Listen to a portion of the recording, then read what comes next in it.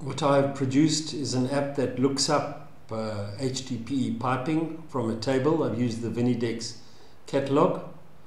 You've got your main table with your SDR number and the sizes, so that's typically you see. And on the right hand side here I've got my PN ratings for PE80B and PE80C and PE100 pipe. This is all from the catalog.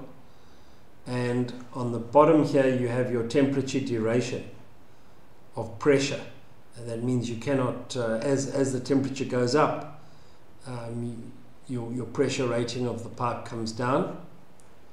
On the bottom section here, once you've chosen your pipe, I work to this philosophy where you have your rated pressure of a pipe, say PN16.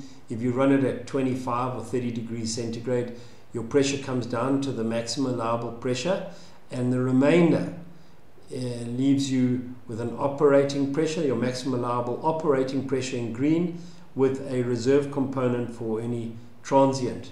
And based on that, I do this calc for you and how fast, what sort of flow limit you can get in the pipe, so you remain within, you don't exceed your maximum allowable pressure.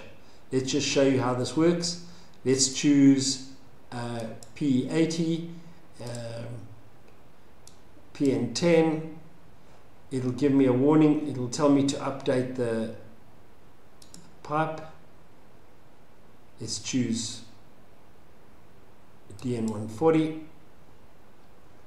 Now it asks for the head duration, and we want, it can be ATB or ATC.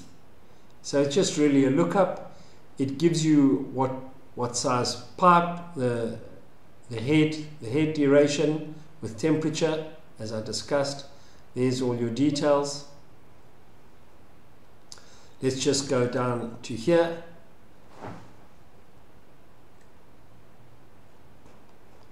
So for this fluid, you can see there's your celerity, your transmission of sound through fluid in the pipe, and here's your maximum flow limit and your velocity. So it gives you the design, including a basic design as well as a lookup on the table.